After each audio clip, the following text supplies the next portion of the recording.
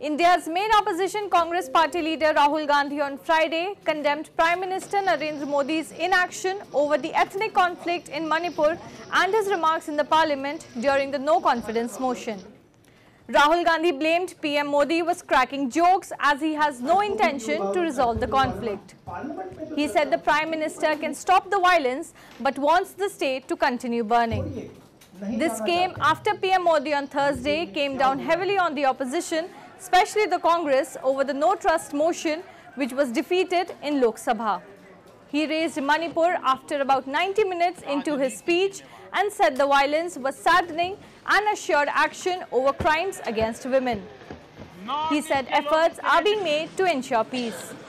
And watching the Prime Minister spend 2 hours talking about the Congress, talking about the opposition, making ridiculous remarks about the name, this really does not do justice to an Indian Prime Minister. I have seen the Prime Minister refuses to stop the fire.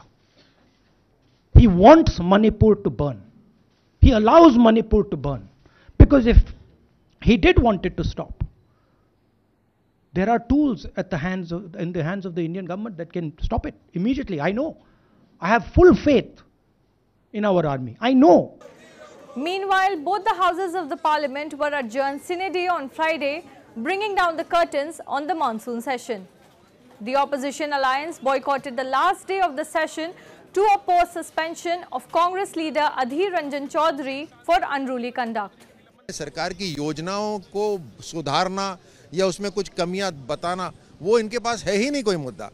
इनके पास सिर्फ घटिया जिसको कहते हैं gutter राजनीति वाली भाषा है.